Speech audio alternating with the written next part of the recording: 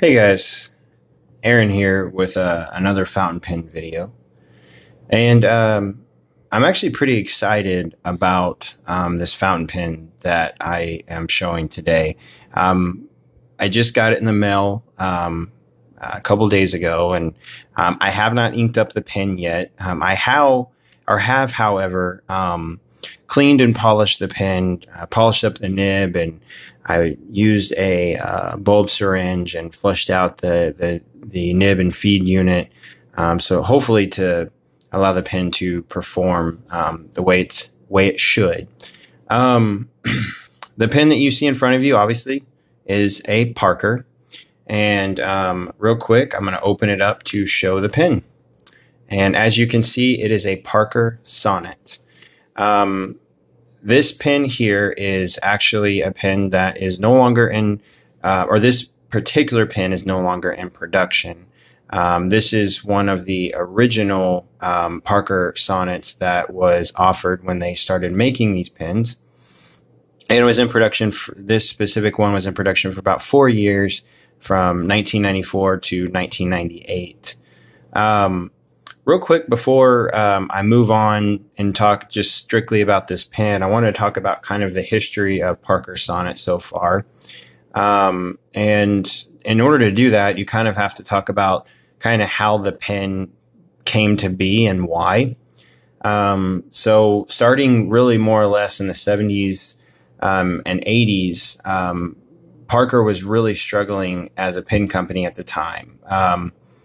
And in most part due to the fact that at the time, people considered fountain pens to really be a fossil. There wasn't really a great time for fountain pens in general, especially for companies that produce fountain pens.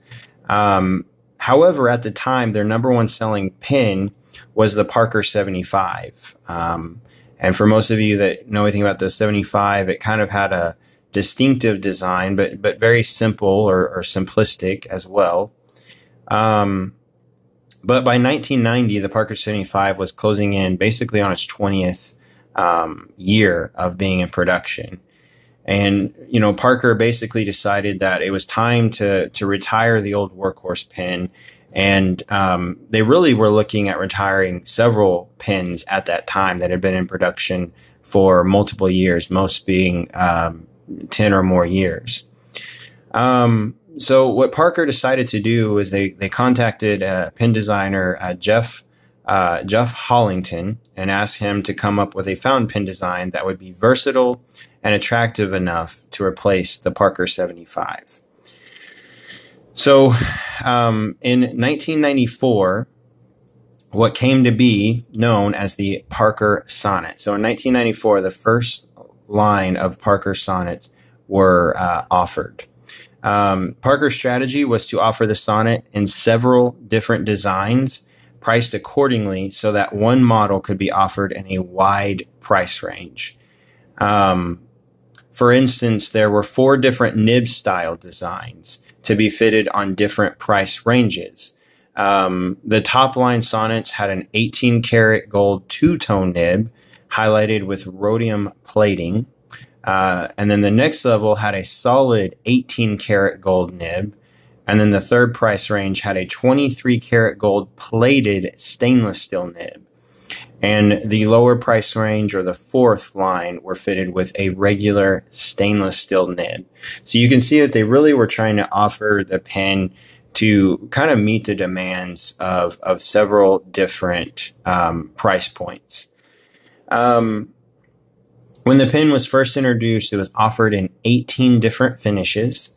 I thought that was something else that was kind of neat, that really, you know, you had a lot of different color varieties, finishes. You had silver plating, gold plating. You had these lac finishes like the one you see here. And I thought that that was something that was kind of neat. So the pen that you see in front of you is the Parker Sonnet Lac Fire Dance. It actually has a 23 karat gold plated body with an 18 karat gold nib. And you'll notice that this one has a thinner cap band then the upgraded version has a thicker cap band. So this would be the second tier pen. It's got a solid colored 18 karat nib, not the two-tone nib. An easy way to identify that two-tone nib is it has a fatter cap band right here. So to kind of date this pen, you'll notice you have Parker Sonnet France, and then you have that IL there. So if I was dating this pen, we would be looking at the third quarter of 1994. And if I didn't mention before, this pen was in production or this specific pen was in production from 1994 to 1998. So about 4 years. And so this would have been really one of the original pens that was offered in the Parker Sonnet line. Some other cool keynotes about this pen. I did get this pen off of eBay. I got it for a little under $80. And it came from a seller that I've bought from before, and they acquired the pen from an estate sale. Now, from what they could tell, the pen had never been inked, and when I cleaned it out, I found no remnants of ink in the converter or in the feed or the nib or really anywhere, and to me it looks like it has, in fact, never been inked. I did clean the pen up just a little bit. I think it was probably I know the estate sale they got it from came with several pens. So this was definitely a collector. I have a feeling they probably collected this pen, left it inside its box for probably many years. So it did need just a little bit of polishing. I polished it up and you put a little bit of Renaissance wax on it, and just to kind of help with fingerprints and also to help protect the body itself.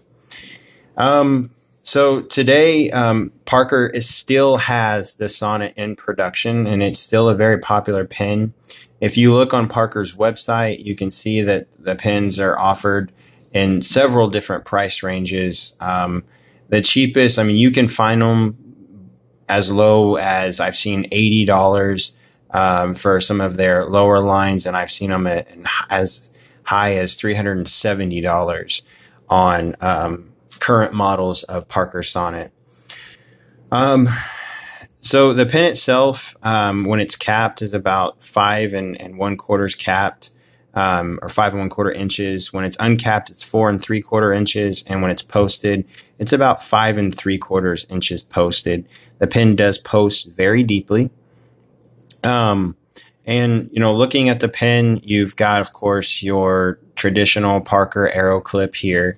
The top of the pen, you've got your kind of, to me, that signature Parker jewel as well, like a lot of Parker fountain pens have.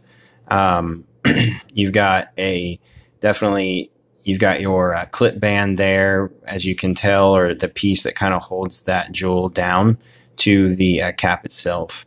And then moving down the cap, you've got your thin cap band here.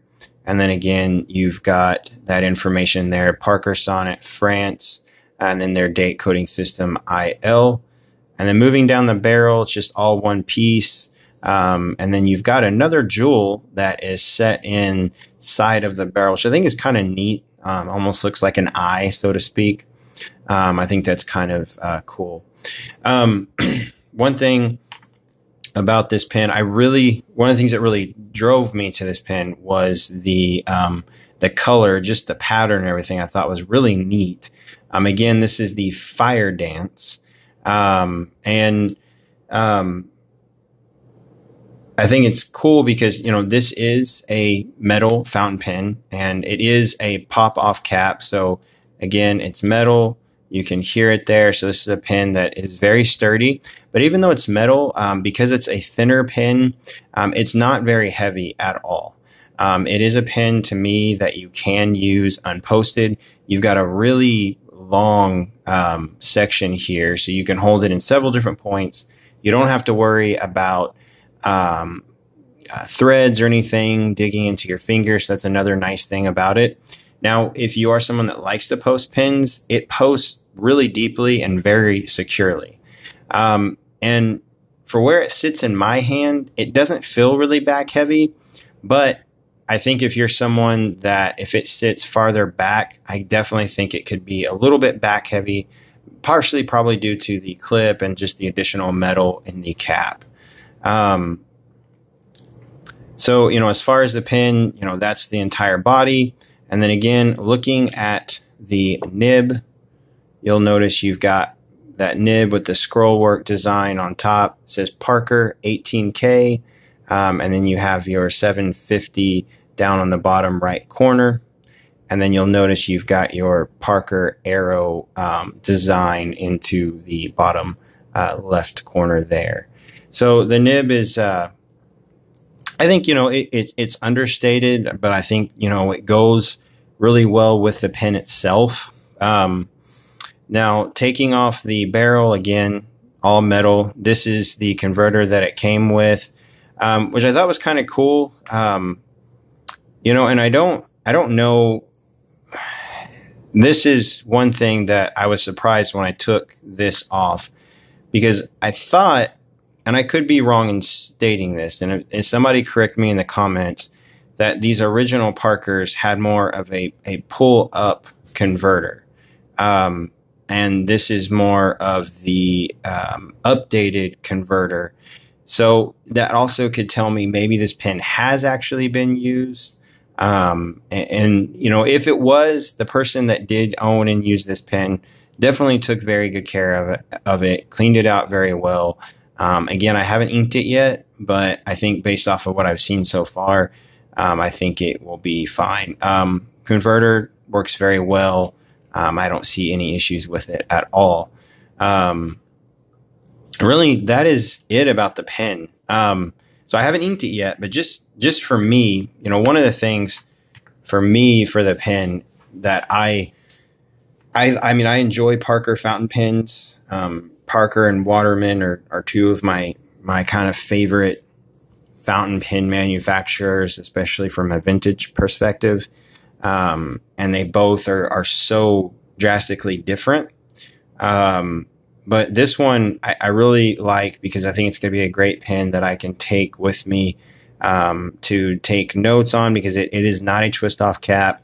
It will fit very, very well in a shirt pocket because of its overall size and length. And I think the weight of it will be perfect to take to meetings. Now, I know this is a collectible type pen in a way, but for me, a fountain pen is still a tool. And as much as I love collecting them, I also love using them. So this will definitely be a pen, if it writes well, that will be used quite regularly. Real quick, we'll do a sizing comparison. So we've got our Parker Sonnet here. We've got our Pilot Metropolitan that you can tell is a little bit longer and girthier. And then you've got your Lamy Safari.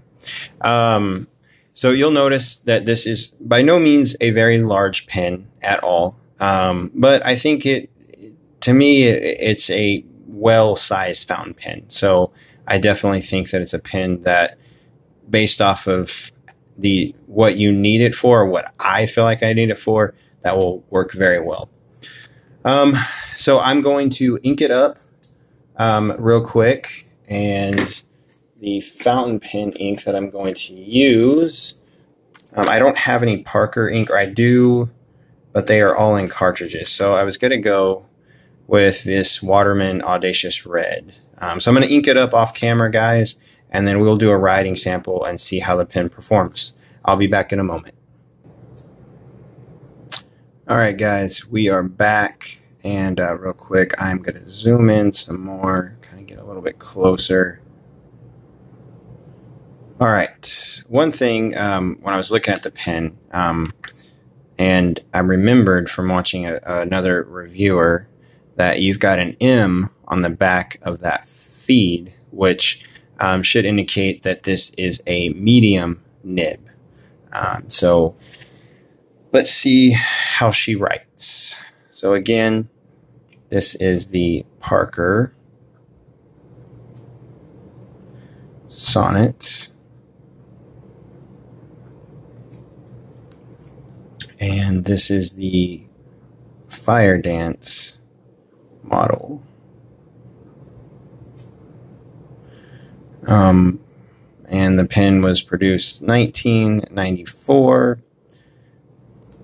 And this is a medium nib. So far pretty good. And I'd say it's a fairly wet writer. And so let's see the overall writing sample real quick. So the Quick Brown Fox.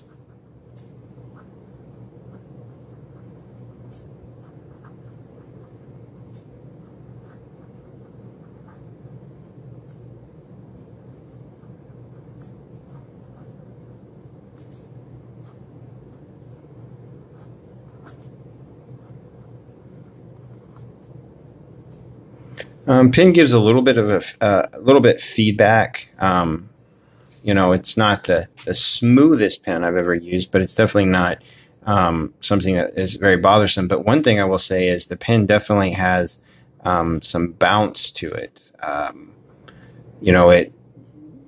It's springy, definitely springy. As far as line variations, there's no pressure, so you can squeeze out a little bit of line variation there. And I mean, it offers an interesting writing experience because, like I said, it's a little bit bouncy, which you don't really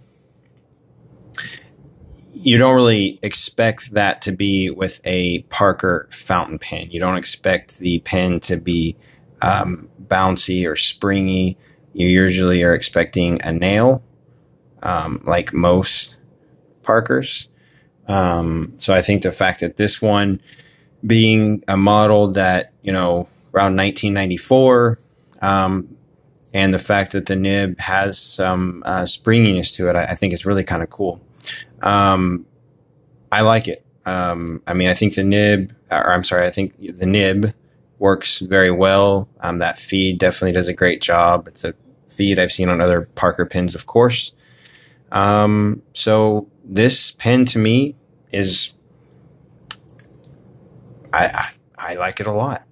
So as far as anything I don't like about it, I can't really, think of anything. One thing I would say is that so the cap, obviously it's a snap-on cap.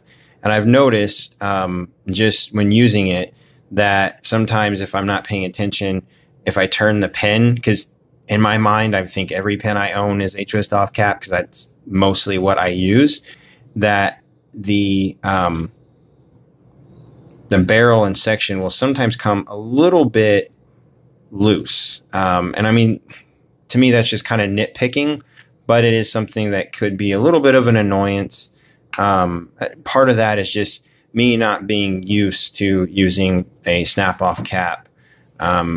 All the other pens I have inked up right now are twist-off caps. I don't think I have any that are inked up that are snap caps.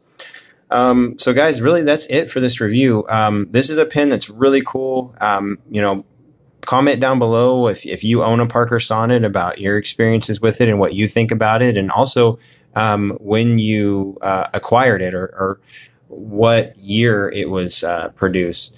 I think if this is a pen that you're thinking about getting, I think you could be really surprised on the performance. It would be interesting to know how the still nibs perform. I mean, they're Parker nibs, so I'm sure they're going to perform fine, but it would be kind of cool to see how the still nib performs on these pens, being at a lesser price point. But I really like the pen. I love the color of it. And I think it's a pen that's going to bring me enjoyment for many years to come. So, guys, if you enjoyed the video, obviously give me a thumbs up, subscribe if you haven't done that already, and then comment down below on what you guys think about the pen and everything else. I hope everyone has a wonderful morning, evening, weekend, or weekday, whatever time of week it is, and I shall see you guys later. Bye-bye.